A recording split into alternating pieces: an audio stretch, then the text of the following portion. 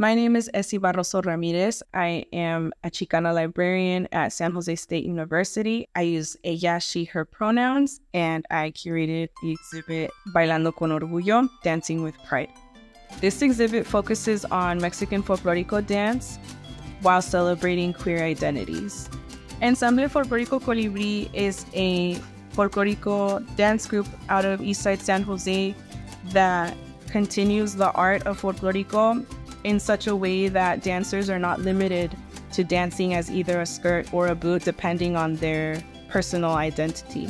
We have people who identify as male dancing and doing skirt work, and there are people who identify as female who decide they one day want to dance the boot part or the skirt part. We have people who identify as non-binary, we have trans dancers, and everyone is free to dance however they'd like.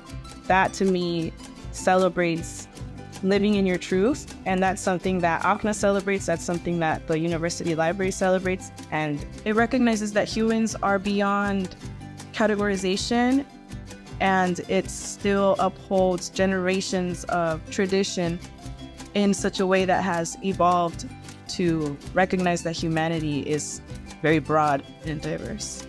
Being a part of Colibri has been a life-changing experience for me because in that space, you can be your authentic self and you are celebrated. It doesn't matter how you identify. It doesn't matter your level of mastery over dance. Everyone is accepted and celebrated.